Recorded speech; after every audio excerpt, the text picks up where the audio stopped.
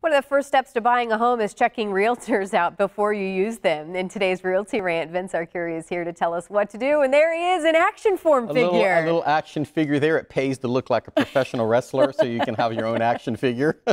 So there's a reason for all this. We're talking about why celebrity endorsements today are not all the same.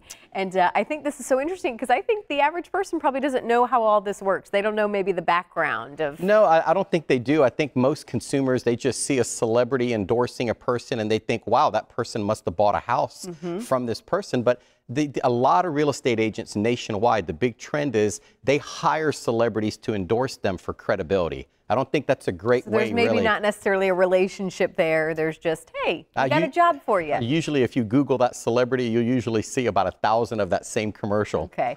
So you have to be careful when you're selecting a real estate agent because, to me, truthful honesty, I think we've all seen on the news this week that a listing agent, a selling agent, and the seller in Spring Hill were arrested for giving the wrong information to a prospective buyer. And so it's serious business. I mean, you get involved with a crooked real estate agent, you yourself could end up in jail, as we saw this week in Spring Hill. Well, that's why it's so important, again, to kind of fact check, to do your homework before you get involved, because sometimes you get down that path, you get down that road, and it's too late to kind of come back. Exactly, exactly. So I think, celebrities are a good way. I always like to say I've personally sold to many celebrities, but the most important customer is my day-to-day customer that I deal with. That's who pays the bills at our office. So let's talk about some of the celebrities, though. And so, in full disclosure, you're not paying these people. You've really just sold them homes. I like to say they paid me. This is Carl Everett, world champion, Chicago White Sox, great guy. Dave Bautista, you could catch him right now in the Blade Runner,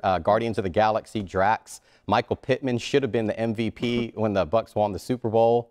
The Paul White, the Big Show, he still owns a home in Odessa here that I sold him. The Undertaker, just retired WWE legend, wrestler, professional wrestler. Tyrone Keys, the Super Bowl Shuffle, just listed his house. Actually have his house listed right now. Okay. So you're looking for buyers? And there's quite a few more. I mean, there's many, many more. But I mean, just to make a point that these people, usually you do a good job for them and they refer other people. I remember when George Clooney was dating Stacy Keibler while I was handling all her real estate for her before he got married. He was dating, she was on Dancing with the Stars. Yeah. There's just a multitude of people that we've done. I mean, we could have run that segment forever there, but I mean. Well, and you haven't mentioned on air yet, too, but this is really interesting. There was a movie done where you were actually a consultant to talk about the real estate market as well. Yes, Ramin Bahari, who's a very well-known producer, director, and he wrote a screenplay called 99 Homes.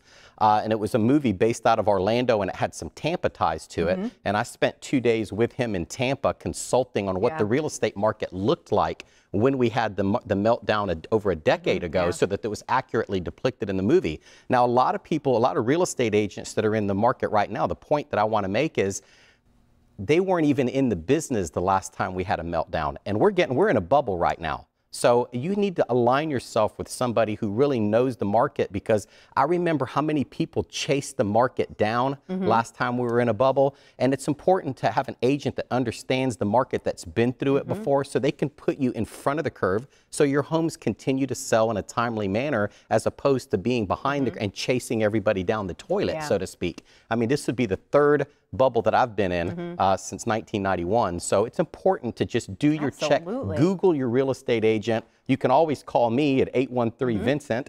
I'm happy to help. That's why I'm on the show, for people to buy and sell through me. And it's not just celebrities. I mean, I do want to make that like point. I said, my point is my most important customers are my day-to-day customers. That's who pays the bills at our office, and that's who we love to work. And, Ellie, my girlfriend, has a passion for first-time home buyers, and we always talk about that. So it's just not the celebrities. We sell, this year we've sold, I think, 4 or 5 homes for over $1 million, and we've sold some, we've probably sold an equal amount to first-time home buyers and helped them with zero money down. So we're here to help everybody. Well, and I think it's important to note, too, these celebrities that are, it's the Bay Area. This is where people want to live. When you're selling real estate, this is where you want to sell absolutely. it. This is a wonderful place to live and buy One thing homes. I think a great testimony to the Tampa Bay area is how many professional athletes, actors that make Tampa their home. And maybe they played for the Buccaneers for 5 minutes, but they stay here. Yep. So, and they're bouncing around the country, but when they retire, they're back here in Tampa. And I think that's a great testimony to our city. No surprise to us here on The Blend. We love this city. So, Vince, good to see you again. We look forward to seeing you Always next week. love being if you here. want to see more, hear more about what he's got going on these days, there's his number, as he said, and there's the website to look at past segments as well. Thank you, Vince. Thank you so much.